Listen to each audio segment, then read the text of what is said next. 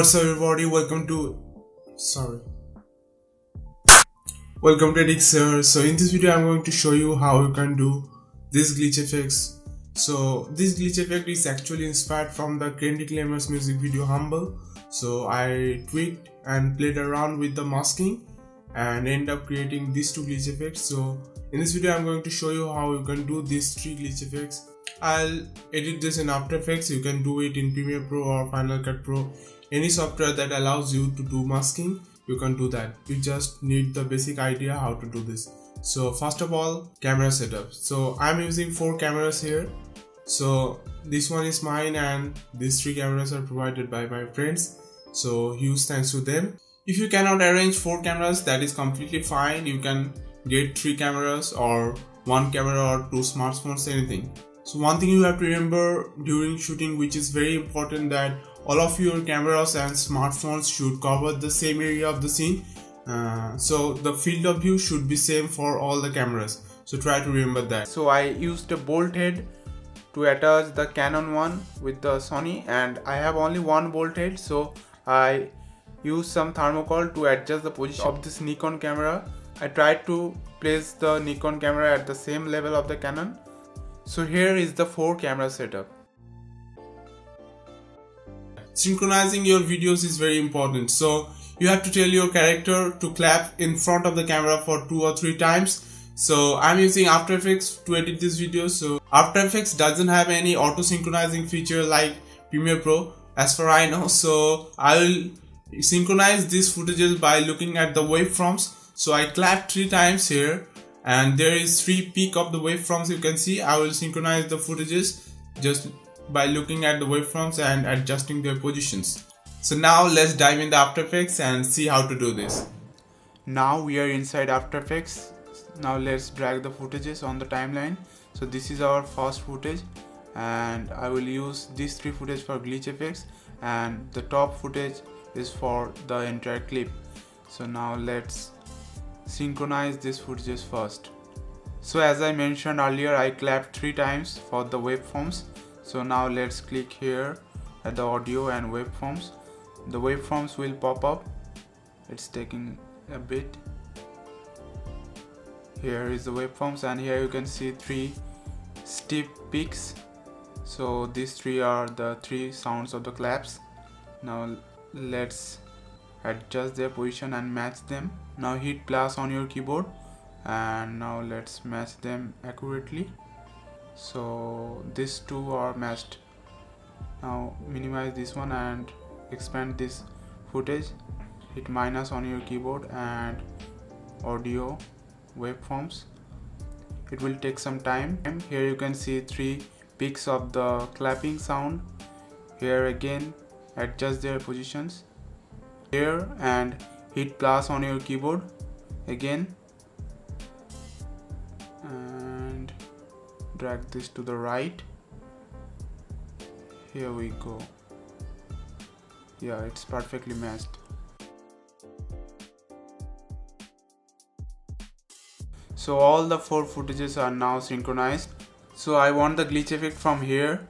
So now let's select one file and hit Ctrl A for selecting all the files, and then Ctrl Shift D for cutting all the files, and holding Ctrl you can click those files and then delete, and Ctrl All for selecting all the files, and drag the footages at the start of the timeline.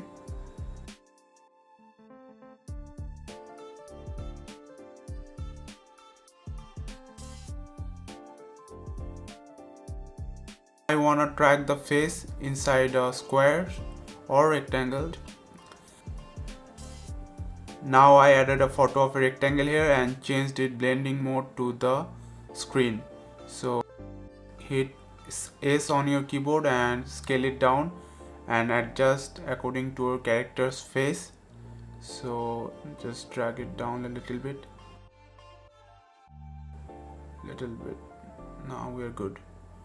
So I noticed one thing here, that my second footage is little bit off balanced, and so I decreased the opacity of the top layer and clicked here and changed the rotation a little bit.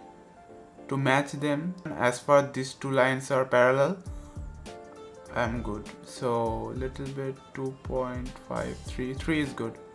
So 3 is good, so it's parallel. Increase the opacity to 100%.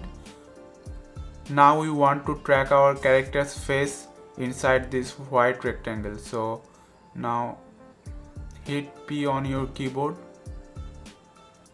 and click on the stopwatch and go few frames forward and adjust the position in the middle. The face is inside this rectangle. Now we are good with the fast footage. Turn off the fast footage and let's go to the second footage. Adjust this position. Here hit P on your keyboard again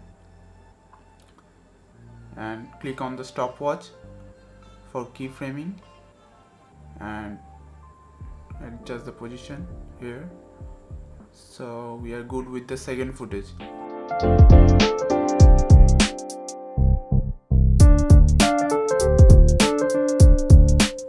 Now we are good. So now in all the 4 footages, the face is inside this white rectangle.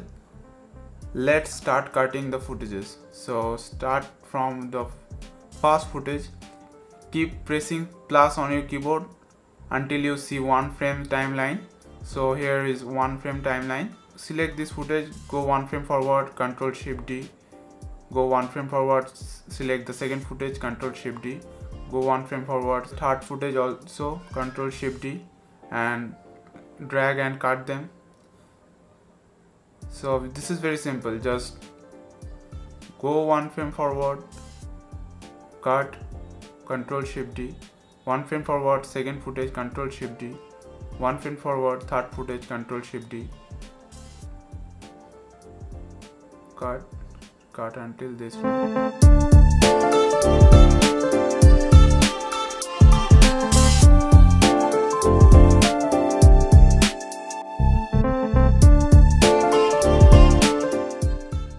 So what we are basically doing here is every video is visible for 1 frame. So first video is visible for 1 frame, second video is visible for 1 frame, third video is visible for 1 frame, and the fourth video is also visible for 1 frame. So every video is visible for 1 frame. Let's keep doing this until where the glitch effect ends. So now we are almost done cutting the footages. Now let's see the effect. And roll your scroll wheel for scaling your composition. And now let's disable this rectangular image and let's play it. Wow, it's looking good. So there is a problem. You can see the edges of the different videos are visible. Hit Ctrl Alt and hit S on your keyboard and scale them up until it fills the edges. Little bit up. Now we are good. Now let's play this one. Hit space. Wow, we're good.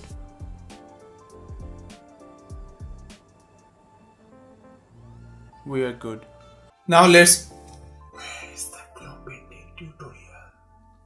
If you have same question like him, just subscribe and hit the bell icon. So I will upload a video how you can do the glow painting in After Effects. Just stay tuned for that. So for second glitch effect, you don't have to do a lot of things. Just go to a place where you want the second glitch effect to start and drag the uppermost layer. Hit on this rectangular tool to mask it and just go like this. This will mask out the face and it's looking good. So here we are done with the second effect. And for the third glitch effect, just go here and let's make a cut on the top layer. Ctrl Shift D and click here and make some random shapes. So make any random shapes. Just go some frames forward and make another random frame and go few frames forward and let's make another random shape like this. Go few frames forward, make another random, just make random shapes like this. Keep doing this until this point.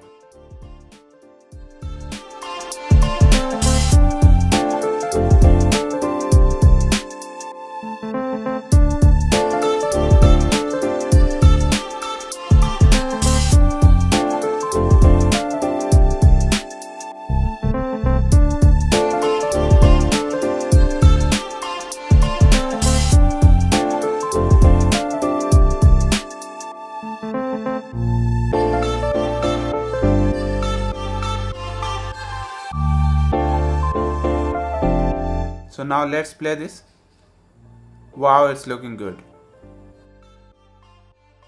Thank you guys for watching this video. I really hope you enjoyed and learned something from this video. So I will upload more filmmaking and photography contents on this channel. So subscribe and hit the bell icon for that. So I'll see you guys in my next video. Till then, stay creative.